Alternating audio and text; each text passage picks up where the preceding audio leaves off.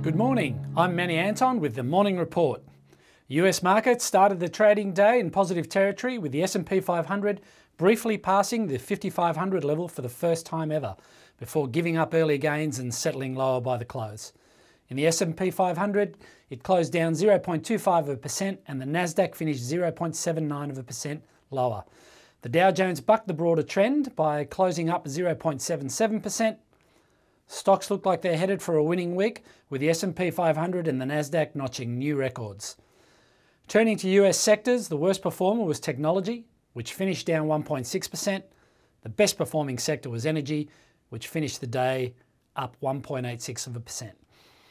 After opening higher, AI giant Nvidia closed down 3.5% as the recent surge finally ran out of steam and investors took a breather. Nvidia stock has now climbed more than 160% this year. In other company news, Darden Restaurants closed up 1.5% after reporting better than expected earnings. Gilead Sciences surged 8.5% after confirming a successful late-stage trial of its HIV prevention shot.